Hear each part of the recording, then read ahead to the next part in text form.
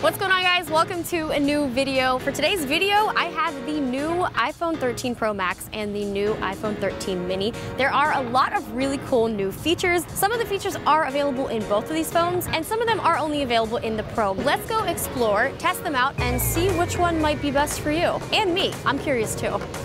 One of the new features across all of the iPhone 13s is that there's a cinematic mode, not just for the back-facing cameras, but also front-facing. It's really, really cool because you're able to change the depth of field as well as the aperture, and not just while you're filming, you can actually change it in post. That will also be available, I believe, in iMovie and Final Cut, but also native in the iPhone. You can edit after the fact. Let's get a little cinematic video testing out the difference between what the iPhone 13 mini and the iPhone 13 Pro Max look like. It's a little loud, but that's okay, because we can then test out what the audio sounds like shooting here natively on the iPhone. We are recording in cinema mode, and as you can see behind me, it is really, really pretty. It's a little blurry right now, but I like that nice bokeh look. But if I want to show you guys what it actually looks like, I can change it right now. It is such a nice day. So this is going to be a more practical case of the cinematic mode. I am just vlogging, and my friend Jake in the background, he's on a swing, and as you can see, it has picked up your face, so then if I look away, did it focus on you?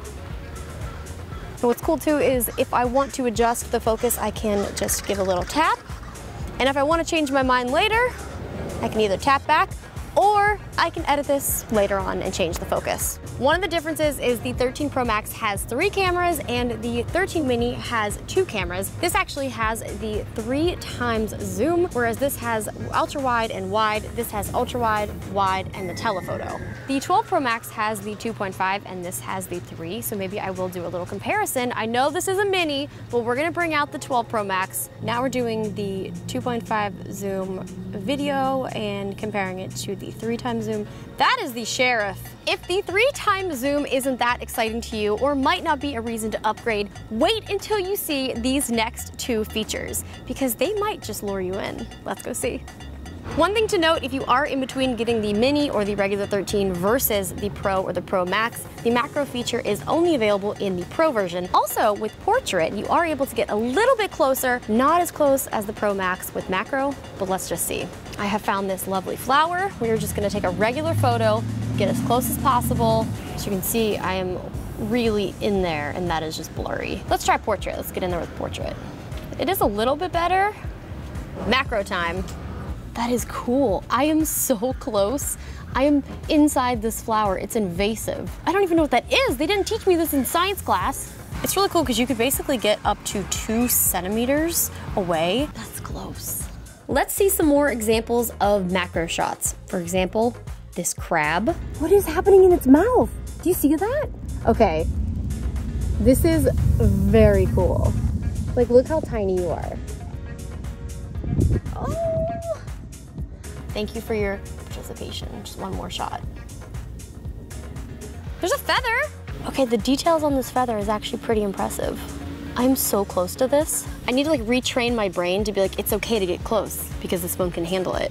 The detail's pretty impressive too. So cool. Great. Oh yeah, I'm in there. I have a slight fear of birds.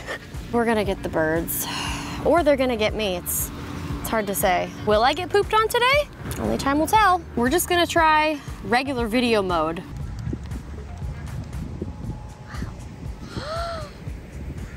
So we have tested out the 13 Pro Max cameras and they are very impressive as people are going to be using these more to make movies or make vlogs. That's great, but what does the audio sound like? I have the last generation, the 12 Pro Max, but we're going to be making a little movie to see if we can hear any difference. Is there an upgrade in audio? Let's find out. I'm also going to be recording in cinematic mode, regular video on the 12 Pro Max. Also, there is a street directly behind Jake, so we've got all types of noises. This is gonna be a fun experience.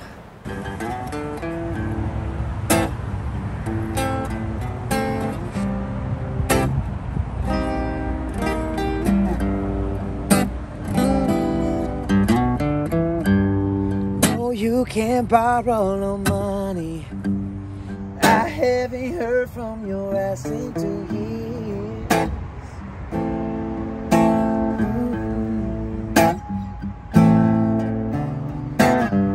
Suddenly want something from me now that I'm snapping from Beverly Hills. I filmed with the new phone on cinematic and the other one in the regular video mode, and I was noticing a few differences, so I'm actually going to switch back over and film both in video mode. The previous generation has like a washed out cooler temperature to it, so I'm not sure if it's because the new phone has this new display technology and is brighter. We will see in post, but now let's put this in a regular video mode and have a more fair comparison. 'Cause I know one day there would be no suffering. 'Cause right now I can't sleep because I'm wondering if you're real. You still have control over my life.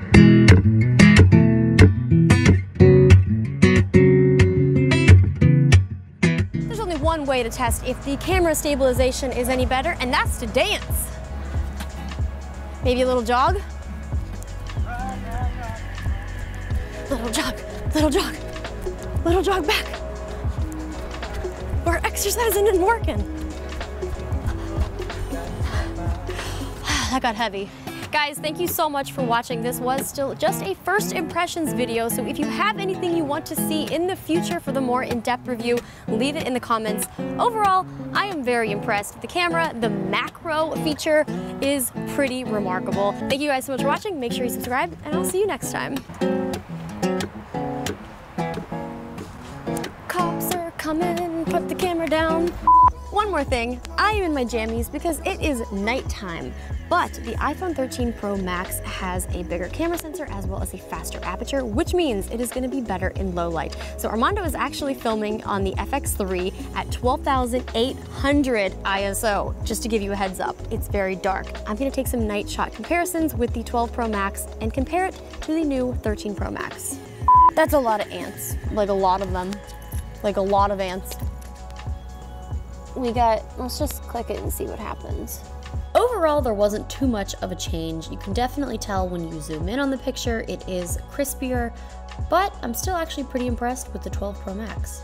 Yeah, I mean, you can definitely tell like this is brighter, a little bit crispier. They both look pretty good though. Well, there it was, the really official test. iPhone 13 Pro Max, nighttime, a little bit better. I'm going to bed. Bye, 8:30 bedtime.